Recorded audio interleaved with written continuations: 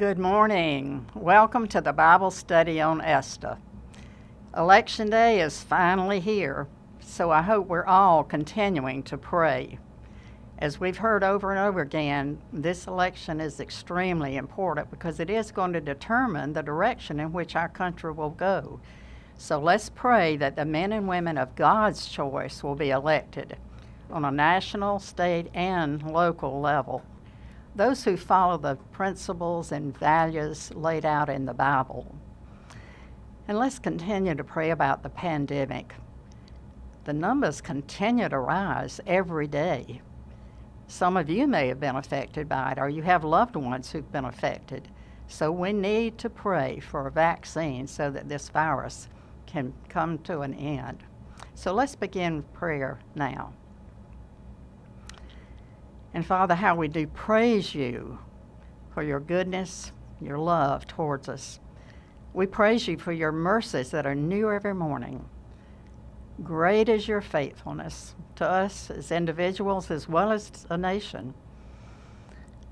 We praise you that nothing is impossible with you. Nothing is too hard for you. We praise you that you are sovereign and in control of all things.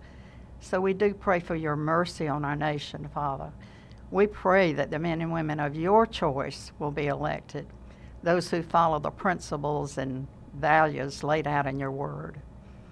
And we pray about this pandemic.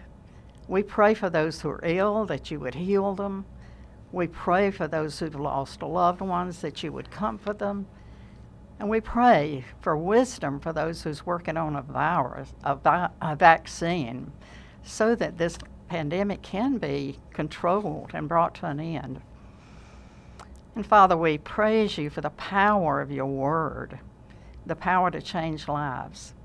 We thank you for this Bible study, and we pray that you would bless it. We pray that you'd open our eyes to the truths that you have for us. And as always, we ask that you would apply them to our lives so that we'd be the men and women you want us to be. And we pray it all in Jesus' name. Amen. Well, let's open your workbooks to chapter 9. Today, we're going to be talking about the victory, the triumph of the Jews.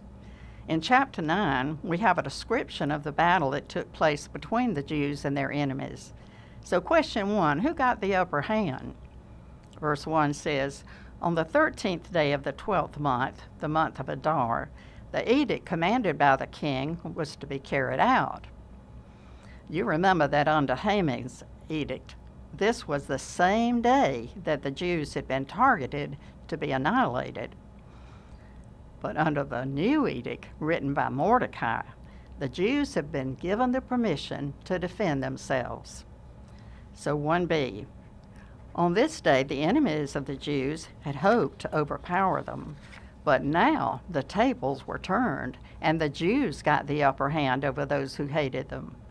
They assembled in their cities and all the provinces of King Xerxes to attack those seeking their destruction, and God gave them the victory. So question 2, what was the attitude of others towards the Jews? Verse 2, no one could stand against them, because the people of all the nationalities were afraid of them. Question 3, why did all the nobles of the provinces, the satraps, the governors, and the king's administrators help the Jews? Verse 3, all the nobles of the provinces, the satraps, the governors, and the king's administrators helped the Jews because fear of Mordecai had seized them. Mordecai was prominent in the palace.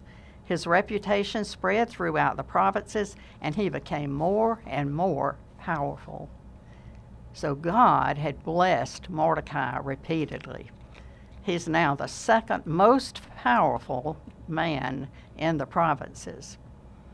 Question 4, Haman's evil plot resulted in what consequences to his family? Verse 5, the Jews struck down all their enemies with the sword, killing and destroying them, and they did what they pleased to those who hated them. In the citadel of Susa, the Jews killed and destroyed 500 men. They also killed Parshandata, Dalphon, Aspatha, Paratha, Adaliah, Ariditha, Parmasta, Aridai, and Bezestha, the 10 sons of Haman, son of Hammedatha, the enemy of the Jews. So here again we see the sad consequences of evil. Often those closest to us are hurt by the evil that we do. Haman himself paid for the evil he did, but it went much further than that.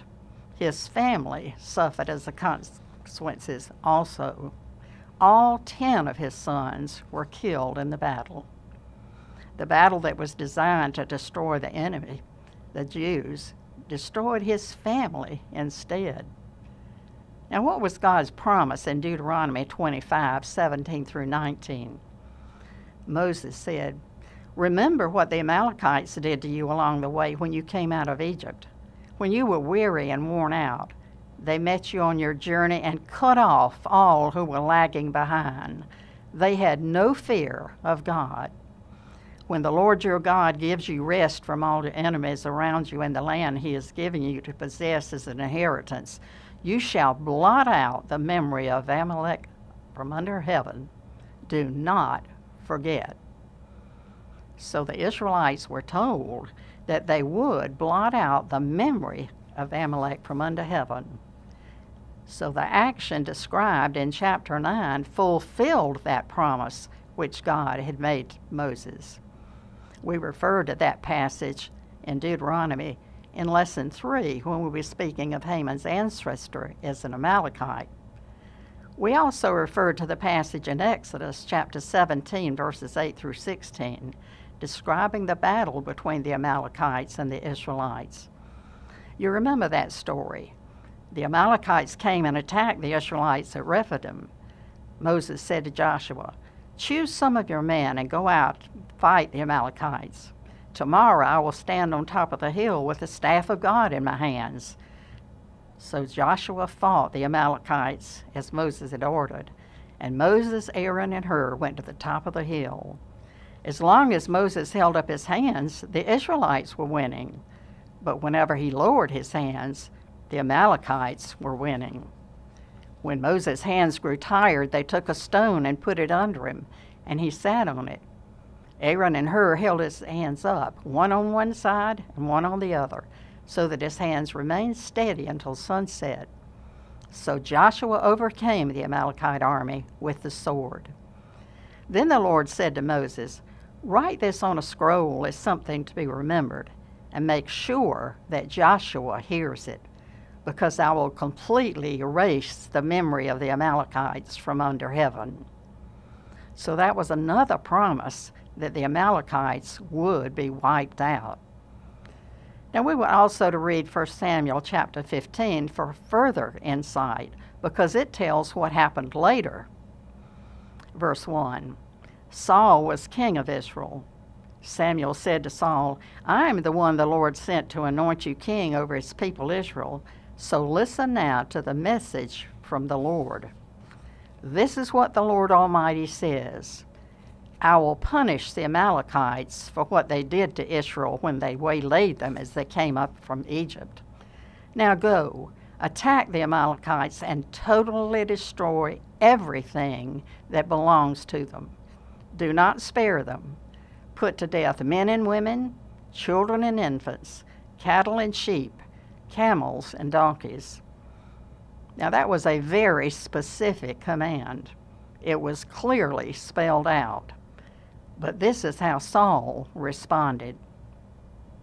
Saul went to the city of Amalek and attacked the Amalekites all the way from Havilah to Shur to the east of Egypt. He took Agag, king of the Amalekites, alive, and all his people he totally destroyed with the sword. But Saul and his army spared Agag and the best of the sheep and cattle, the fat calves and lambs, everything that was good. These they were unwilling to destroy completely, but everything that was despised and weak they totally destroyed. Then the word of the Lord came to Samuel, I am grieved that I have made Saul king, because he has turned away from me and has not carried out my instructions." Samuel was troubled, and he cried out to the Lord all that night. Early in the morning, Samuel got up and went to meet Saul, but he was told Saul had gone to Carmel. When Samuel reached Saul, Saul said, "The Lord bless you. I have carried out the Lord's instructions." But Samuel said, "What then is this bleating of sheep in my ears? And what is this lowing of cattle I hear?" In other words, if the Lord's instructions had been carried out, there would have been no bleating of sheep or lowing of cattle, because God had told Saul to destroy everything belonging to the Amalekites. Saul answered, "The soldiers brought them from the Amalekites. They spared the best of the sheep and cattle to sacrifice to the Lord your God, but we totally destroyed the rest." "Stop," Samuel said to Saul. "Let me tell you what the Lord said to me last night." Samuel said, "Although you were once small in your own eyes, did you not become the head of the tribes of Israel? The Lord anointed you king over Israel, and he sent you on a mission, saying, 'Go and completely destroy those wicked people, the Amalekites. Make war on them until you have wiped them out.' Why did you not obey the Lord?" "But I did obey the Lord," Saul said. "I went on a mission the Lord assigned me. I completely destroyed the Amalekites and brought back Agag, their king. The soldiers took sheep and cattle from the plunder, the best of what was devoted to God, in order to sacrifice them to the Lord your God at Gilgal." But Samuel replied, "Does the Lord delight in burnt offering and sacrifices as much as in obeying the word of the Lord? To obey is better than sacrifice. Because you have rejected the word of the Lord, he has rejected you as king." Then Samuel said, "Bring me Agag, the king of the Amalekites." And Samuel put Agag to death before the Lord at Gilgal. Saul disobeyed God, and he refused to wipe out the Amalekites that God had told him to do. He spared Agag, king of the Amalekites, from whom Haman, the Agagite, was descended. But now, at the death of Haman, his sons and other Amalekites, they are finally completely erased from under heaven, as God had promised. The Amalekites were enemies of God, so this was God's judgment that Saul had failed to carry out. And this is an extremely important lesson for us, because obedience is what the Lord wants. Obedience brings blessing, but disobedience brings discipline and often disaster. Because Saul disobeyed the word of the Lord rejected him as king. So that's a warning to us.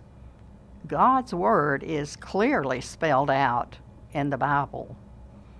Just as Saul disobeyed God's command and kept some of the sheep and cattle to sacrifice to the Lord, sometimes we might sacrifice time or money or material things thinking that we're pleasing the Lord. But what he wants is for us to obey his word. To obey is better than sacrifice. Then question 5, what did the Jews refrain from doing? Verse 10, they did not lay their hands on the plunder. How is that different from Saul's behavior in his battle against the same enemy, the Amalekites? In the story we just read, Samuel said in verse 19, "Why did you pounce on the plunder and do evil in the eyes of the Lord?"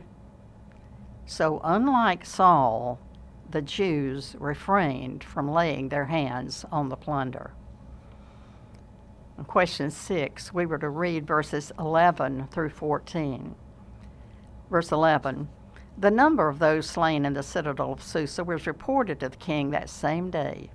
The king said to Queen Esther, "The Jews have killed 500 men and the 10 sons of Haman in the citadel of Susa.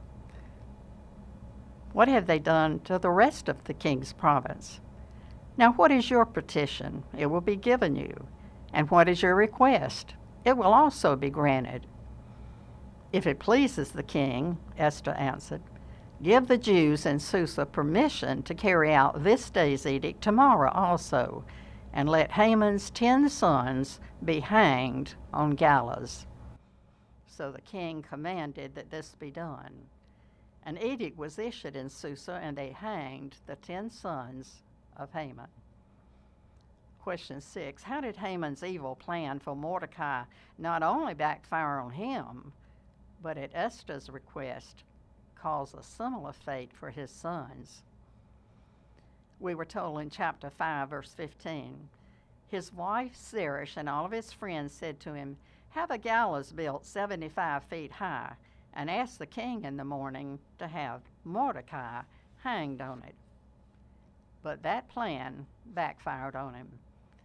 Chapter 7, verse 10 says, they hanged Haman on the gallows he had prepared for Mordecai. And not only that, at Esther's request, it caused a similar fate for his sons. Chapter 9:14 says, an edict was issued in Susa, and they hanged the 10 sons of Haman. And chapter 9, verse 25 says, when the plot came to the king's attention, he issued orders that the evil scheme Haman had devised against the Jews should come back onto his own head, and that he and his sons should be hanged on the gallows. So Haman's evil plan for Mordecai to be hanged on the gallows not only backfired on him, but it caused a similar fate for his sons. And that wasn't the end of it. Question 7. How many more were killed? And again, what did the Jews refuse to do? Verse 15. The Jews in Susa came together on the 14th day of the month of Adar, and they put to death in Susa 300 men, but they did not lay their hands on the plunder. Meanwhile, the remainder of the Jews who were in the king's provinces also assembled to protect themselves and get relief from their enemies. They killed 75,000 of them, but did not lay their hands on the plunder. So once again, they refused to lay their hands on the plunder. Question 8, what did they do the following day?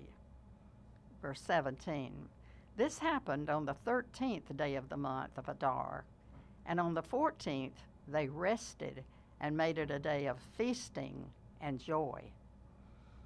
We can imagine the relief they felt to go from fear over being completely destroyed to having victory over their enemies, and to once again be living in peace. What a celebration that must have been. And you know, it reminds us of what we Americans felt after World War II. After living with fear for our loved ones overseas who were fighting, and the fear of possibly being attacked in our own country, the war was over, and so now there was peace. So we celebrated, and there was much joy. Purim is celebrated. Question 9. There was a difference in when the Jews celebrated. When did the Jews in Susa celebrate? Verse 18 says the 15th of the month of Adar. When did the Jews in the villages celebrate? Verse 19 says the 14th of the month of Adar. Question 10, how did they celebrate? They celebrated with feasting, joy, and giving presents to each other. Question 11, what did Mordecai ask the Jews to celebrate?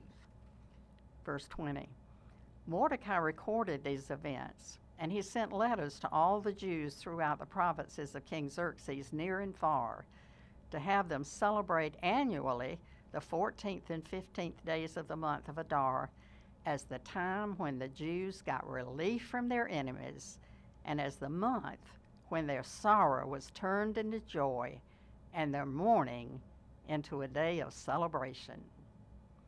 And question 12, how were they to observe the days? Verse 22, he wrote them to observe the days as days of feasting and joy, and giving presents of food to one another and gifts to the poor. So the Jews agreed to continue the celebration they had begun, doing what Mordecai had written to them.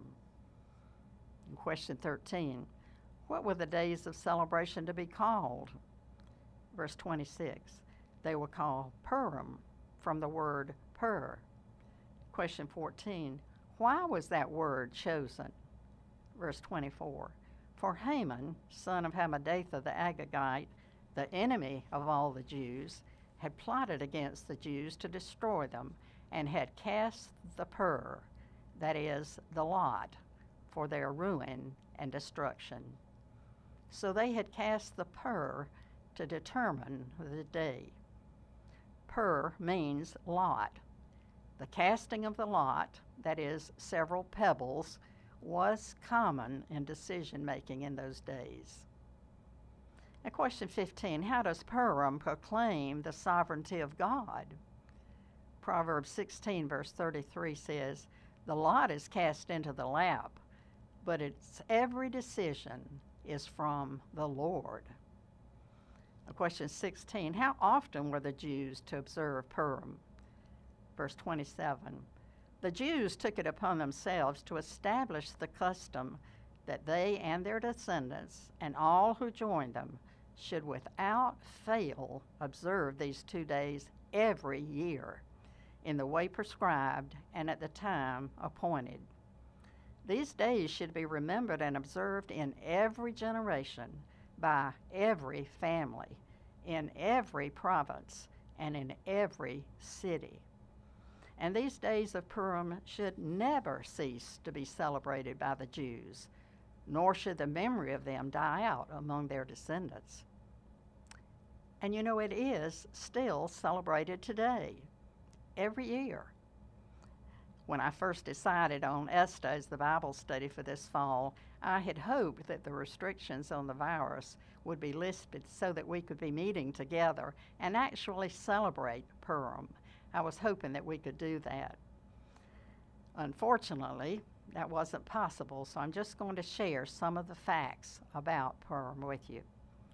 One source that I found online says that the book of Esther is read, and the adults stamp their feet every time the name of Haman is mentioned. One of the women in our Bible study, Miriam Morrison, lived in a community where there was a large presence of Jews, and so she's attended many festivals, and she's even taught a course on Jewish festivals. So she shared some information with me. She said, Purim is the Jewish holiday that commemorates the saving of the Jewish people from Haman. The day of deliverance is a day of feasting and rejoicing. It's held by exchanging gifts, enjoying food and drinks, giving gifts to the poor, and eating a celebratory meal. Because Haman had plotted to completely destroy them by casting a lot, Purim is also known as the Feast of Lots. And the time is set by the Jewish calendar. Customs including drinking wine or other alcoholic beverages, wearing masks and costumes, and having public celebrations. The Jews eat triangular pastries called Haman's pockets or Haman's ears. It's a sweet pastry dough that's rolled out, cut into circles, and filled with a poppy seed filling, which is then wrapped up into a triangular shape. Seeds and nuts are customarily eaten on Purim because the Talmud relates that Queen Esther ate only those foods in the palace, since she had no access to kosher food. They also eat dumplings filled with cooked meat, chicken, or liver, and served in soup. A dessert consisting of fried dough balls and vanilla custard is traditional also. There are lots of other foods, and Miriam says they are all fabulous. You know, we can understand the significance of continuing to celebrate such an important event in the life of the Jews. Their deliverance, when Satan's plan to destroy them was overcome by the sovereignty of God. How do Christians celebrate God's deliverance in a similar way? Well, the day we Christians celebrate every year with joy, feasting, and giving of presents to each other is Christmas, when Jesus came to set us free. So, question 17. How is the victory over death given to you by Jesus Christ's death on the cross reflected in your life? We know all too well that this world is full of sadness and evil, but despite that, do you possess a persistent spirit of joy and gratitude, even during the difficult times? We're going through a difficult time right now. It's unprecedented in the history of our nation. There is extreme sadness over the thousands of deaths brought about by the pandemic. And we have no idea how much longer it's going to last or how many more lives will be lost. But despite that, if you have experienced the new birth and are a child of God, you can still possess that spirit of joy and gratitude over God's deliverance. Victory over death that was given to us by the death of Jesus Christ on the cross for our sins. Nothing can ever take that away from us. The Lord is sovereign over all things, all places, all people, all the time. Next week, we'll be going over chapter 10. And it will be our last lesson, so I'd like to do something a little bit different. If you'll look at lesson 10, you'll see that other than question 1, all of the questions are personal. So I'd like to have your input. I'd like for you to share some of the things that the Lord has taught you through His Word over these last few weeks. Seeing what God's Word says is just the first step. What is really important is how we apply it to our lives. So I'd like to see what your input is on some of these questions.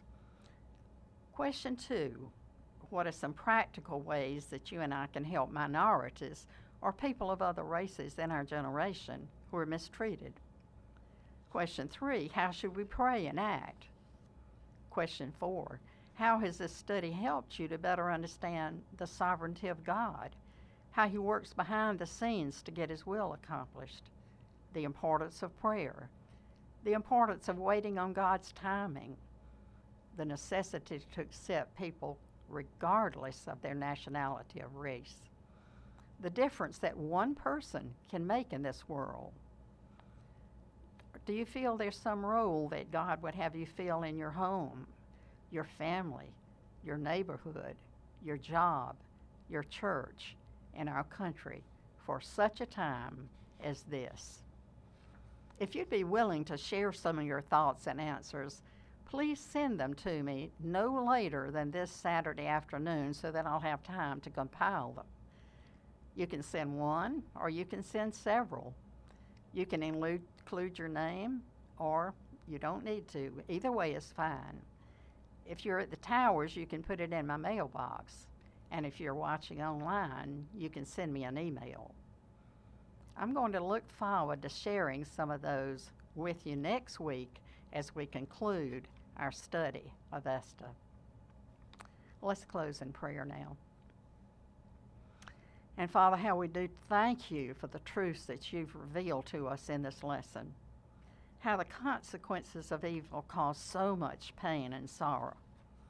Just as Haman's evil caused pain and sorrow to his family, those closest to us are often hurt by the evil that we do. Thank you for the truth that the promises in your word are always fulfilled.